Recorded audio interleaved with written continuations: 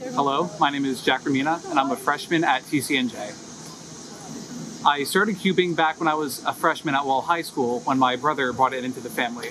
It took me a few tries, around 3 or 4, reading books, watching videos, having my brother try to teach me, but after a number of tries, I finally got it down.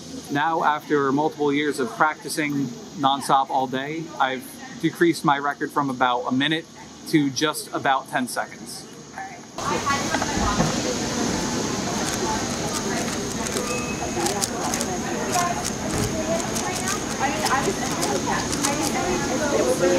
Was that it? Yeah, I can do it. I can do like, that was a staged one. I know already how to solve that specific scramble. I can do a real one that lasts longer if you'd like random scramble.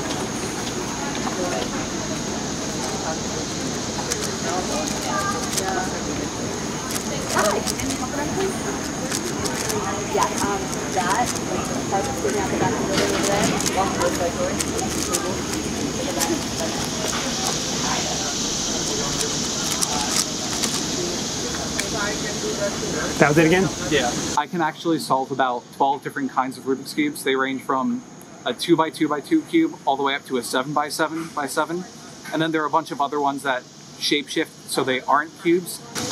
I'm going on the board.